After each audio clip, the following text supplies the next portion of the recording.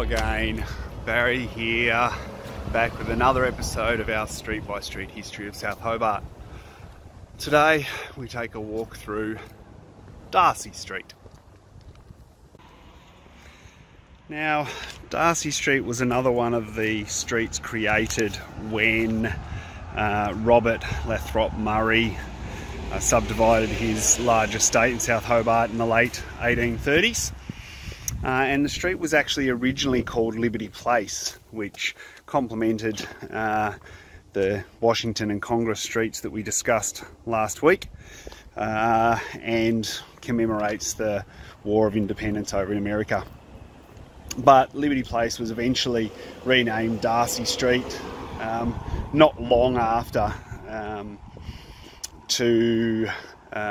was named after Darcy Wentworth, who Murray worked for when he was in Sydney.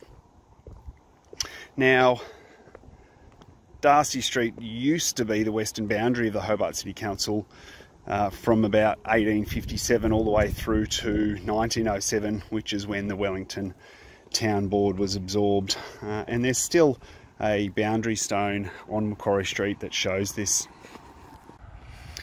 Now, before we go much further, it would be remiss of me to leave out that we've just passed quite a significant landmark in Darcy Street, and that's number 10 here, which was the home of Errol Flynn, who's a famous actor when he was young.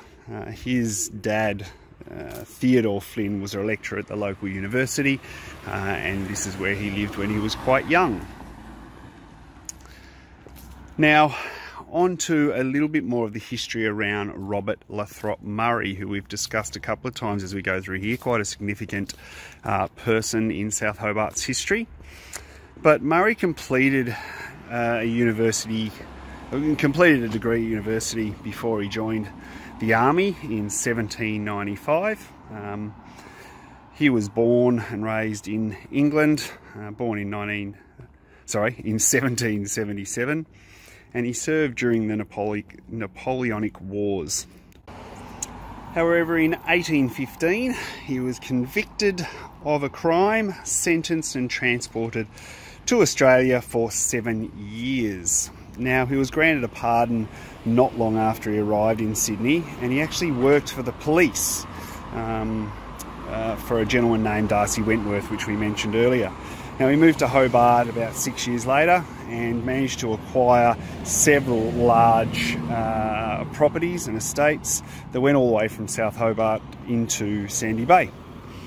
Now, he was quite interested in writing, and he actually, under the pen name A Colonist, contributed to 2 series of letters to the Hobart Gazette in and around 1824 to 1825, which strongly criticised Lieutenant Governor George Arthur's administration.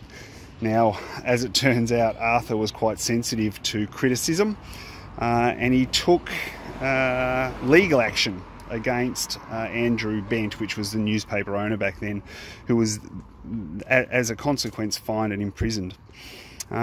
Arthur also passed legislation that gave him the power to revoke newspaper licences after this one. Now, back then, what was called Van Diemen's Land did not have any parliamentary institutions, and so the press was the only forum for public discussion on anything, really. Murray became the editor of the Colonial Times in August of 1825, and continued having a good old crack at Arthur and his establishment, and ended up being a bit of a fight for freedom of the press. But a great achievement. Murray was ultimately successful, and he was the right to revoke newspaper licences was annulled by the British government later on. Murray worked as the editor right up until 1845, and a couple of years later he returned to Britain and unfortunately died in 1850. So that's it, guys, for another episode of our street by street history of South Hobart. Having an amazing amount of fun learning a few things along the way, and giving you guys a bit of history about our beautiful area. If you want to know or have any information about some specific streets within our suburb, please continue to flick through, and we'll get to it in due time. Until then, take care, and I look forward to seeing you on the next video.